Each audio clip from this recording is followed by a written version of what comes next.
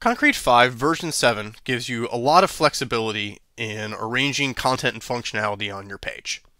If you use the layouts feature built in, you can maintain a responsive website so you are always mobile friendly and everything just collapses to where it should be on tablets and phones.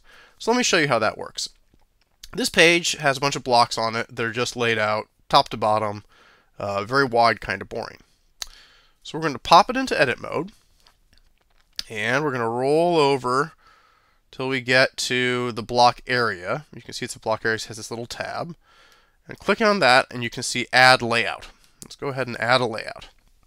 Now there's a couple of options here. If your theme is using a responsive breakpoints, we're using Twitter Bootstrap as a guide for the theme, you will see these grids listed here. You can also do a freeform layout. We'll get into that later. That will break the responsiveness of your site. So we'll leave it with Twitter Bootstrap. And we're going to give ourselves 3 columns. You can see when it did that, it automatically made some spacing.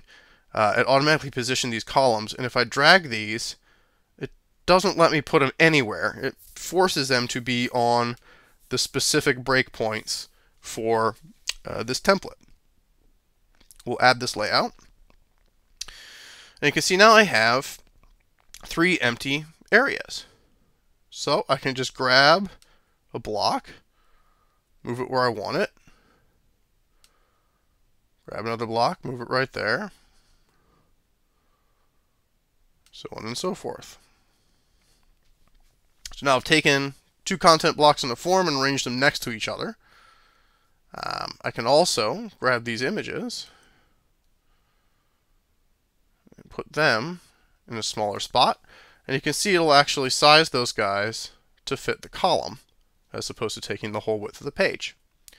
So let's go ahead, publish our edits,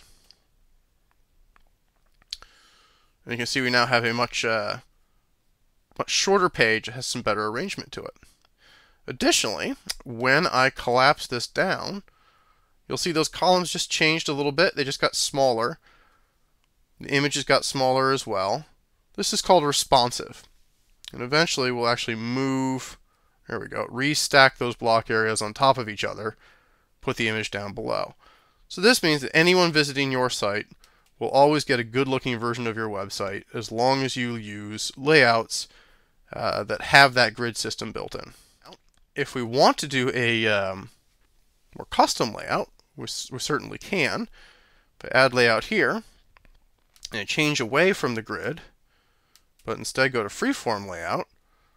You can see now when I add columns, add some spacing to them, I'm really adjusting things at a pixel level. I can put these anywhere I want them, but this is just making divs, and when your browser stretches back down, especially if you have large content in here, you're not going to have as graceful of a collapsing experience. So this won't be as mobile friendly.